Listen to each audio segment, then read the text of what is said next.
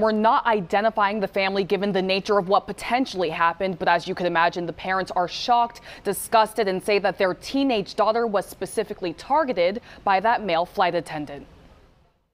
It's sickening. Those are the only words a North Carolina family can find to describe what they say happened to their teenage daughter on a Boston-bound American Airlines flight. There was an iPhone there that had been secured underneath the tape that was lenses facing out, clearly positioned to film her. The 14-year-old's mother and father talking only to Channel 5. They're not sharing their identity to protect their daughter, but say a male flight attendant who looked to be in his late 20s or early 30s stopped her from using the bathroom to wash his hands. And when he came out, he told her, "The seat is broken.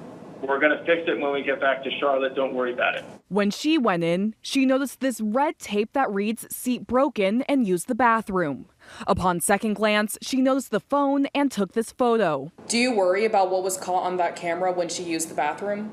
Absolutely. Yes, absolutely we do. To the point that it sickens us. The young girl showed her mom the picture, who immediately went in to look herself. At that point, the phone was gone. Do you think that she was specifically targeted? Absolutely. There is no doubt in our minds that she was targeted by him.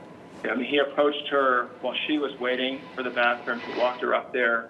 He went in right before her and then right after her. The family says American Airlines has not reached out to them, and now they're wary about traveling in the future. You know, there are a lot of things we worry about when we travel now, but one of them is not that your child is going to be exploited and targeted for the procurement of child pornography in a bathroom.